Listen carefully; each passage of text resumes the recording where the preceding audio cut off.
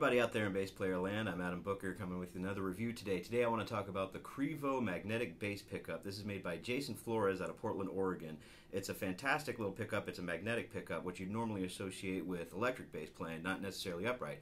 But here's the thing. Magnetic pickups have been used on double bass for at least 30-40 years. The one person that comes to mind immediately is Niles Henning Orsted Pedersen, the great double bass virtuoso. And if you listen to his tone, you realize that there's a little bit more of an electric edge to it, and that's what the magnetic pickup does. It gives you a little bit more electric edge to it. The benefits of this is that it makes you louder. Yay, louder. Now, is it my bass but louder? Is it the acoustic sound of the instrument but louder? Not really, but it's really close, and I actually like it a lot. I've been using it for gigs for about the past month and a half, and it's been really helpful. So I'm going to go through some examples. I'm going to let you hear how it sounds both direct into the Zoom Q8 with a backup band. Thank you, Pete Erskine, for your wonderful app. That's a great app, by the way. There's great isolation, so I can actually practice bass. So how exactly does this work? Well, if you notice, it fits on the end of the fingerboard using industrial strength 3M Velcro. This isn't like Velcro on your grade school kangaroo shoes. This is actually hardcore Velcro. It's very stiff, doesn't move around a lot. Once in a while I hear a little bit of noise. I think it has more to do with just the humidity factor. You can kind of hear the little bit of that sound, but it's also a very quiet pickup. I have not detected any hum whatsoever. So you mount it on the end, got the poles right here, that's these guys right here, underneath each string, and they're adjustable. That's what's really neat about this. So once I have it mounted on the end here in a position that's suitable for my needs, I take this little Allen wrench, and when you first mount yours on, if you decide to buy one of these things, you're going to notice that each string is a little bit uneven. That's okay. Jason thought of everything. These poles actually are adjustable, so you can adjust the height of them, and the height adjusts the amount of, I guess, activity or how much magnetic field is being generated above. The more magnetic field, the louder the pickup's going to be, or the louder each individual string is going to be. So you can actually adjust each string and get you a nice even tone all the way across. It's actually really good design. So in this example, I have the bass running direct into the Q8 from the Phil Jones head that I'm using.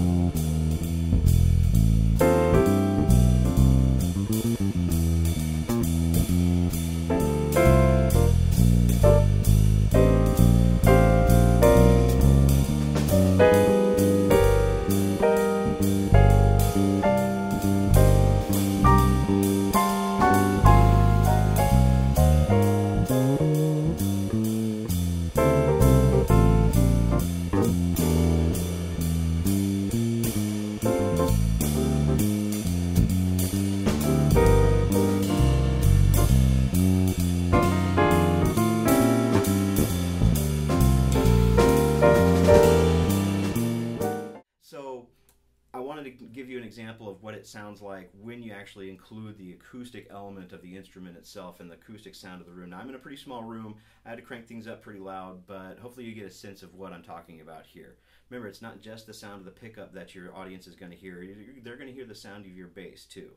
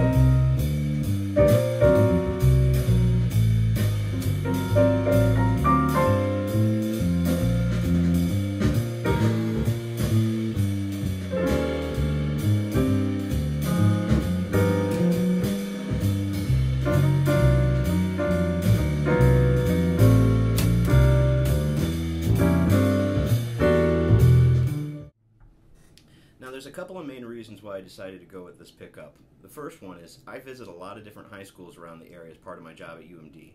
A lot of different jazz bands do a lot of different clinics and demonstrations and talking about playing bass. Now, most bass amplifiers are not actually designed for upright bass. Big shocker right there. A lot of bass amplifiers are designed for electric bass. Ergo, most of your high school jazz bands around here have amplifiers designed for electric bass. So what that creates is an impedance mismatch. So basically the signal that comes from your average piezo pickup that you'd use on an upright bass, like your Gauge Realist pickup or the Revolution Solo 2 or any of those other piezo element pickups, is a completely different thing than what the amplifier itself is expecting on the input. So having the magnetic pickup actually makes my life a little bit easier. I could just walk into any high school jazz band hall and just plug right in and it's good to go, and I get a consistent tone all the time. And it pretty much sounds the same. Don't have to worry too much about EQing. It's really made my life a lot easier in that regard. Now, as far as using effects are concerned on the double bass, that's one of the reasons why I bought this pickup, was so that I could actually run it through my effects board. I've got way too many effects for a double bass player, but you know, sometimes you hit a song, and here's an example of me performing Polar Lights by Simon Garcia from his short bass pieces called 3 for Teppo. Teppo, great bass player, a European bass player, and Simon's a fantastic double bassist and composer. I really liked this song, and I really felt like at the same time, man, this would sound cool with a little bit of reverb and a little bit of phase, so I hope you dig it. Here's the Krivo going through my effects board, a little bit of phase, a little bit of reverb, and yeah, maybe some mood lighting too, just because, you know, why not?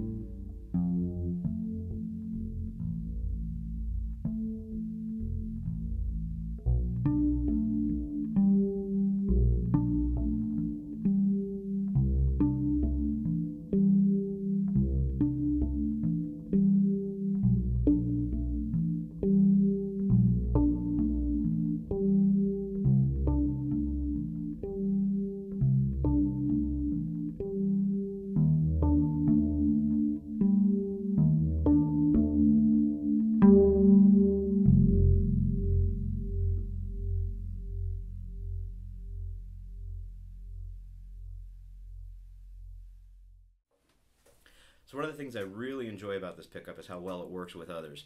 Right now I've got it run into a Headway EDB2, and also I've plugged in my Gauge Realist pickup. You've heard that a couple times in a previous review or two of mine. I just wanted to highlight that for you because for me, the Realist pickup is a little bit too open, a little bit too indirect of a tone. At least it's been that case in a lot of gigs for me. And then sometimes in a lot of gigs, the Krivo is just a little bit too direct, a little bit too clean. So when you're thinking about mainstream jazz applications, put the two together though, and I'm actually in a pretty good headspace for playing. It's a great sound. I really enjoy it.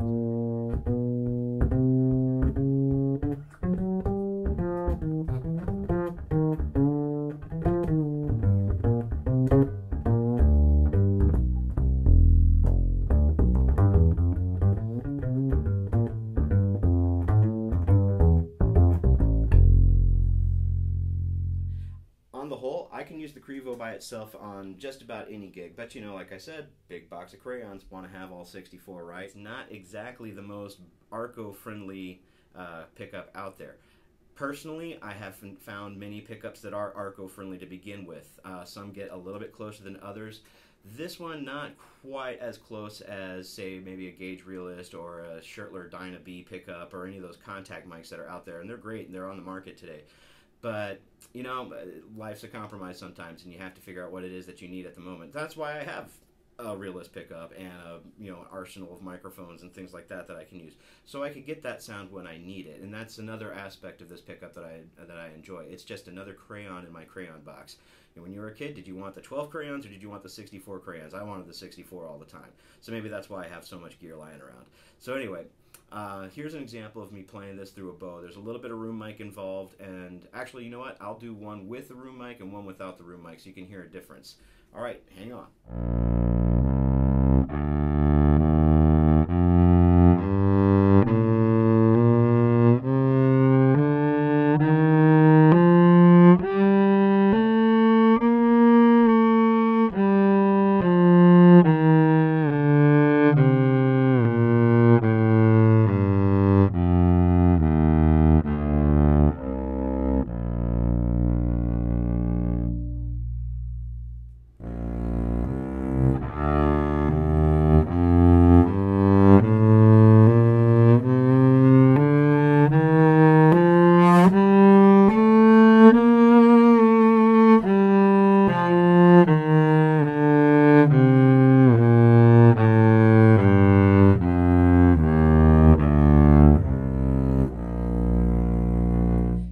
Forgot one minor detail. When you're using magnetic pickups, it is vitally important that you use some kind of steel core string. In this particular case, I'm using Tomastic Spiracore Weich gauge. I'm a Diodario artist, however, so normally I have helicore pizzicatos on that particular bass. Any steel core string will work. If you're using something like Diodario Zyxes with a nylon core or Belcantos from Tomastic, anything like that, they don't quite have the iron content in the core of the string to be able to produce a tone within the magnetic field of the pickup itself. So please don't put this on your bass with Zyxes and go, where's the sound? Because it's not going to happen. That's not how magnetic pickups work. They need something to be magnetized, right? I thoroughly support small businesses, and I thoroughly support entrepreneurship and creativity. I really like the pickup. The big takeaways here: really clean signal, really direct signal, very versatile. You can take it and put it on just about any amp, and it sounds pretty close to the same every time. I actually really do appreciate that. Blends well with other pickups and microphones. Blends well with a band, cuts through a band like butter on a really loud gig, or as we call it in the upright world, the stupid loud gigs. It gives you that really cool Niles Henning Orsted Pedersen tone, especially up in the upper register. Think Mark Johnson, think Eddie Gomez, those kind of sounds. Really big fans of those bass players myself, so it's great to take the sound that I grew up with and actually apply it to my own instrument.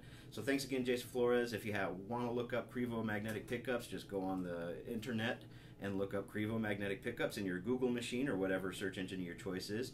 And I hope you subscribe to the blog. Hope you're all having a great day. Get back out there and go practice, and check out the Krivo magnetic pickup if it sounds like something that you're into. Thanks a lot. Have a good day.